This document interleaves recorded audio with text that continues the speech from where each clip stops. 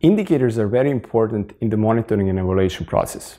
In order to build them, we need data that can be collected from primary or secondary sources.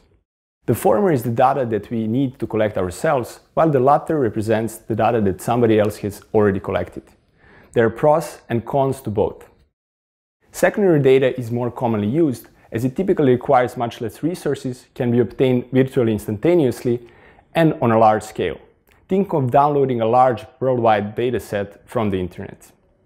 However, while primary data acquisition can require more resources and time, it can in principle be of better quality, as the quality is under direct control and can be influenced, unlike the secondary data sources, and can be more easily adjusted to the specific needs in terms of the focus, like target group, content, like questions asked in the survey, and frequency, like specific time periods in which the data collection is repeated.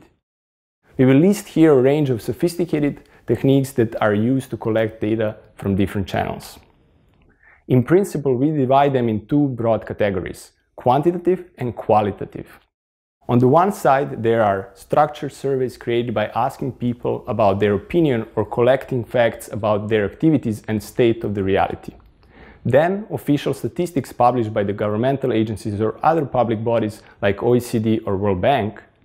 Then large and complex sets of data, like the data collection from social networks.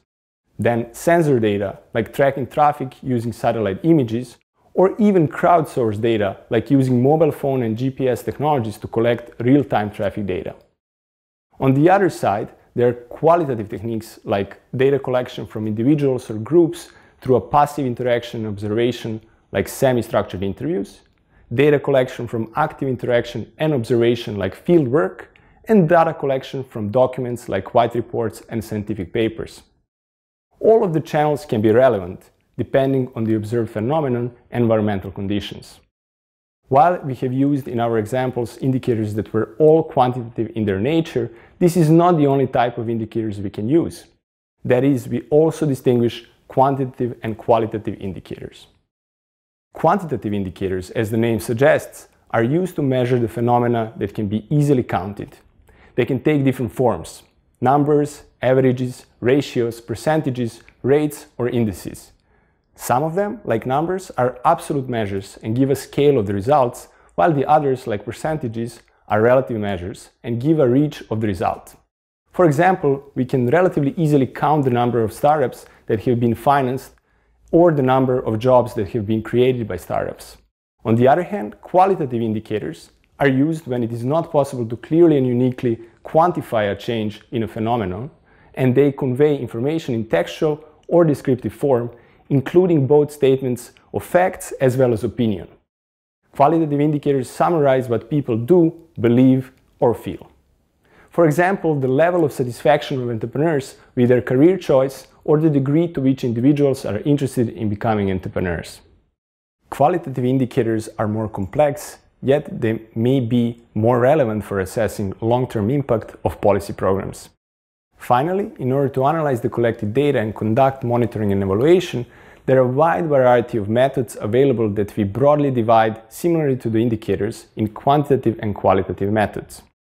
Qualitative methods have several strong points. First, they can provide in-depth insights into the local social, cultural, and institutional context, as well as program and participant details. Second, qualitative research can also inductively discover and provide intuition for often surprising and sometimes counterintuitive relationships and patterns, leading to interesting and original hypotheses. And thirdly, qualitative research can help the interpretation of observed patterns and trends and the identification of mechanisms through which the program might be having an impact. Nevertheless, qualitative assessment is limited in terms of assessing outcomes against relevant alternatives or counterfactual outcomes. On the contrary, quantitative research methods are able to answer the questions of how much and establish how confident we can be in working hypotheses. Most importantly, quantitative methods can produce data that can be aggregated and analyzed to provide evidence-based inferences about relationships. These two groups of research techniques are complementary to each other, and thus using their combination is typically considered to be the best approach in gaining a comprehensive view of the value of the program. We can call this a mixed methods approach. There are different ways of combining qualitative and quantitative approaches. One, by sequencing information for better analysis. We can either have a qualitative exploratory investigation followed by a quantitative analysis with the goal of testing elements of a theory or generalizing qualitative findings to larger samples. Or we can have a quantitative analysis followed by a qualitative one with the goal of explaining the quantitative results by exploring them in more detail. Second, we can have both analyses performed in parallel and triangulate the findings for better action. Or third, we can simply integrate methodologies for better measurement and understanding of the indicators. One needs to ponder the use of data sources and evaluation techniques and conceive an optimal choice depending on the type of information needed, resources available, and how precise the data need to be.